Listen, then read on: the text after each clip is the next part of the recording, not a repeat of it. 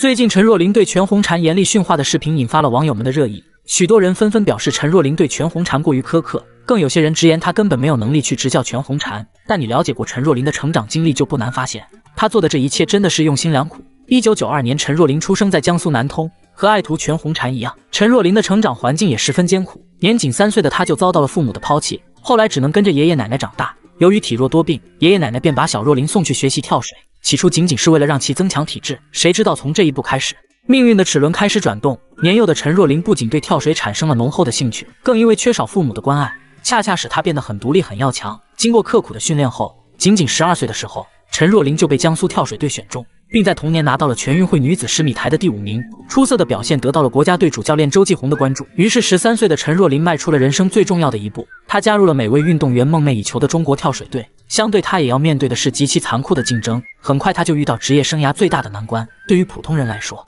长高和体重增加是健康成长的表现，但是对于职业跳水运动员来说，这无异于是毁灭性的灾难。但是陈若琳却丝毫没有退缩，为了迈过发育关，她拿出了超出一个孩子该有的自律性，常年节食减重，严格的控制着身高和体重。这一坚持就是5年。这天，2008年北京奥运会如约而至，16岁的陈若琳跟随中国跳水队迎来了她的首次奥运之旅。10年磨一剑，到如今终于到了交出答卷的时候。于是，在加拿大名将海曼斯以出色的发挥将中国队逼到悬崖边上的时候，当大家都认为中国跳水队这次肯定要爆冷的时候，陈若琳面色坚定地站了出来，在最后一跳中完成了惊为天人的绝杀，轰出了100.30这样的高分。神奇的表现让对手直呼不可思议。此刻，所有的艰苦和辛酸都变成了喜悦的泪水。在拿到这枚金牌之后，陈若琳的职业生涯就如同开挂一般，又连续包揽了2届奥运会的金牌，实现了职业生涯的大满贯，成为了名动天下的奥运5金王。可以说，正是凭借着一股子不服输的劲，陈若琳才能有如此辉煌的成就。而退役之后的她并没有淡出大家的视线，她成为了天才女孩全红婵的主管教练。要知道，全红婵在东京奥运会上一战成名后，拥有着极高的人气，可想而知陈若琳肩上的压力之大。不过，同是出身寒门的她非常知道全红婵最需要的是什么，于是，在每一次苛刻的要求背后，都是对爱徒全红婵最殷切的期望。经过一次又一次挫折和努力后，在2023年蒙特利尔世界杯中，全红婵不仅战胜了陈芋汐拿到了金牌，更是突破了自己的心魔，在207C 这个动作上拿到了满分。此刻，陈若琳看着领奖台上的全红婵，仿佛看到了当年的自己。像他们这样没有任何背景的选手，只能凭借一腔孤勇和一往无前的勇气，才能获得一席之地。经历过的他深知这个道理，不过这一切都已经成为了过去式，未来还有更长更宽的路在等着他们师徒二人。挺好了。当全红婵在众多外国观众面前一次次的上演水花消失术后，整个体育馆内发出阵阵惊叹，外国选手和观众们更是难以相信自己的眼睛。他们梦寐以求的压水花技术到这个小姑娘这里竟成了家常便饭。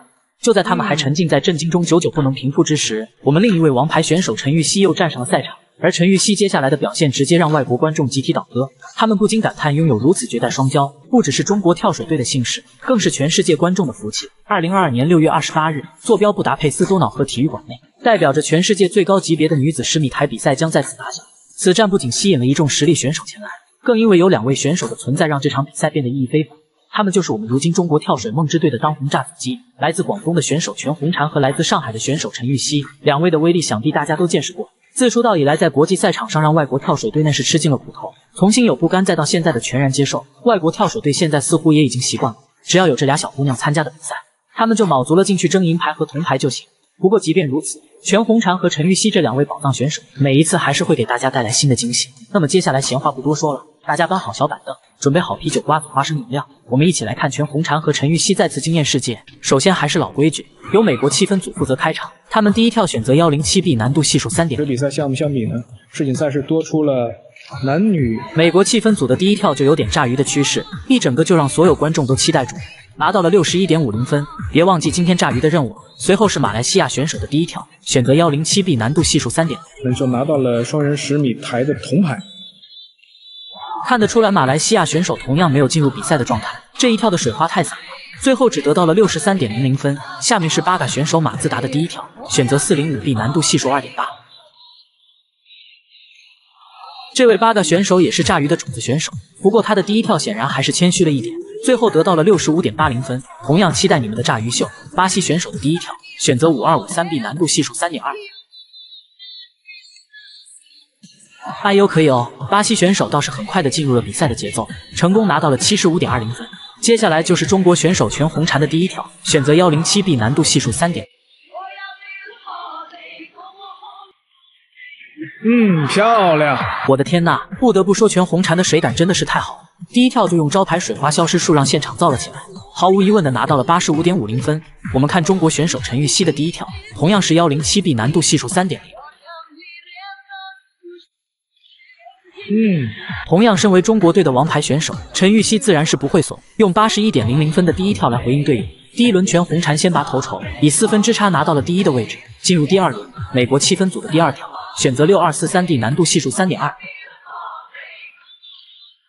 好的，非常的 nice 啊！美国队不愧是良心气氛组，第二跳就用浪花朵朵来回馈粉丝，最后拿到了59.20分。马来西亚选手的第二跳，选择205B 难度系数 2.9。马来西亚选手逐渐进入了比赛的节奏，这一跳如愿的拿到了71.05分。下面是8个选手的第二跳，选择107B 难度系数 3.0。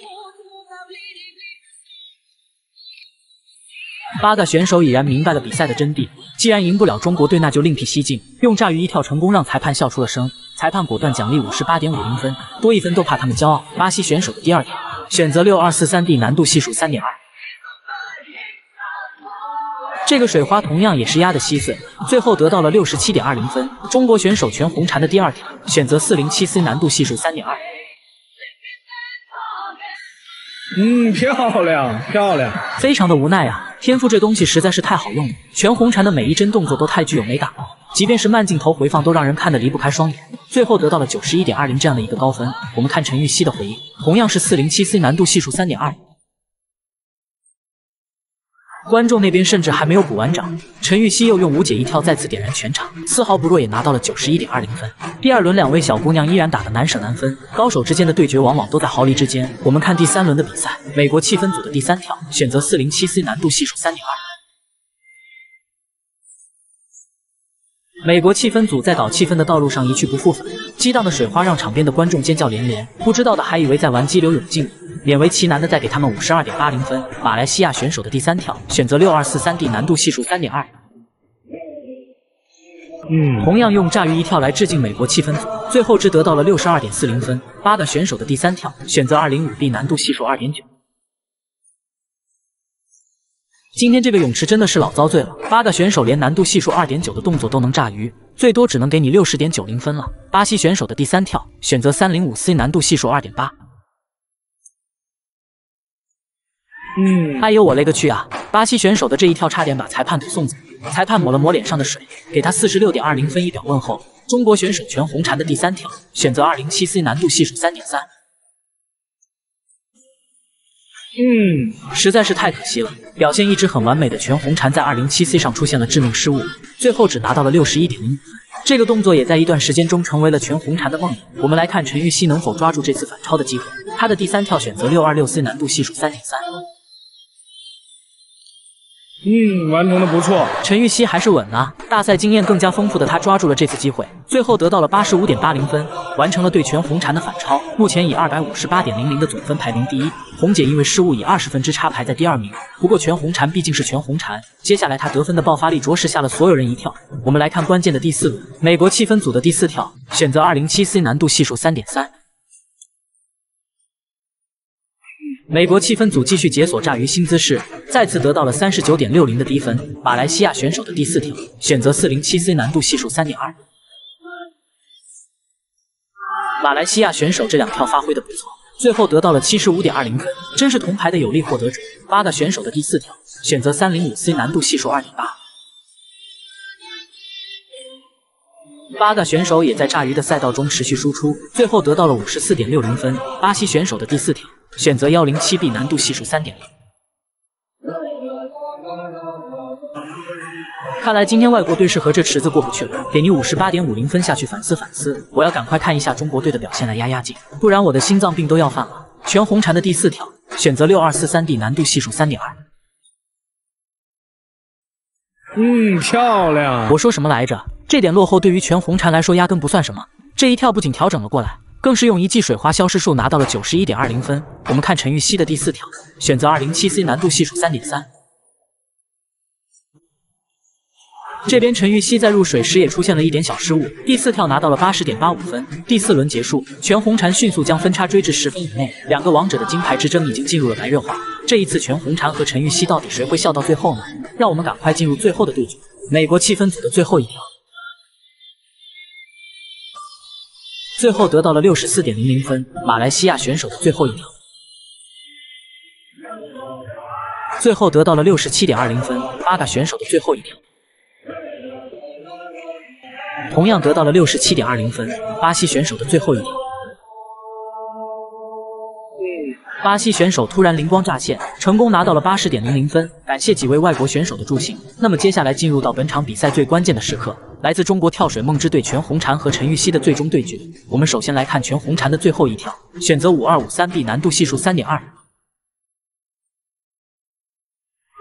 漂亮，实在是太哇塞了。全红婵仿佛是一位跳水艺术家，优雅的空中动作配上极致的压水花技术，让人看得如痴如醉。裁判毫不犹豫地给了88.00分。现在压力来到了陈芋汐这里，她能否守住自己的优势呢？我们拭目以待。陈芋汐的最后一跳同样是5253B 难度系数 3.2，让我们屏住呼吸，千万不要眨眼。实在是太刺激了！在全红婵不断的破镜下，戏剧化的一幕出现了。一直很稳定的陈芋汐在最后一跳出现了失误，在入水时水花并没有压住，只拿到了78.40分。但当看到比分后，现场的所有人都发出了惊叹。陈芋汐仅仅以0.3分的微弱优势夺得了冠军，神仙打架的场面让观众们叹为观止。果然是跳水界的绝代双骄啊！全体起立，让我们骄傲的为全红婵和陈芋汐鼓掌点赞，感谢你们为大家贡献如此精彩的表演。好了，本期视频就到这里，我们下期再见。